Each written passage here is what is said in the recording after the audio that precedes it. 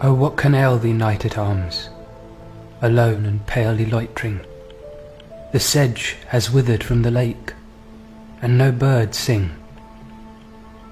Oh, what can ail thee, knight at arms, so haggard and so woe-begone? The squirrel's granary is full, and the harvest's done. I see a lily on thy brow, with anguish moist and fever dew, and on thy cheeks a fading rose fast withereth too.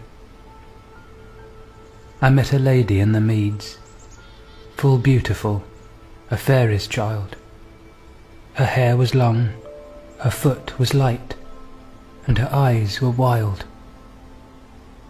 I made a garland for her head, and bracelets too, and fragrant zone.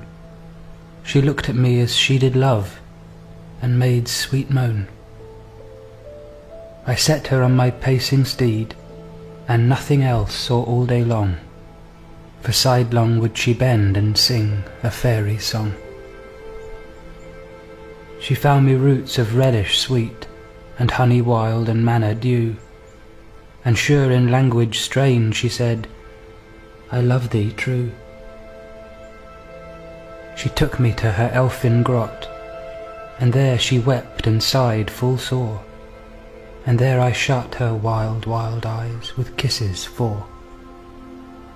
And there she lulled me asleep, and there I dreamed, ah, woe betide, the latest dream I ever dreamed, on the cold hillside. I saw pale kings and princes too, pale warriors, death pale were they all. They cried, La Belle Dame sans Merci hath thee in thrall. I saw their starved lips in the gloam, with horrid warning gaped wide, and I awoke and found me here, on the cold hillside.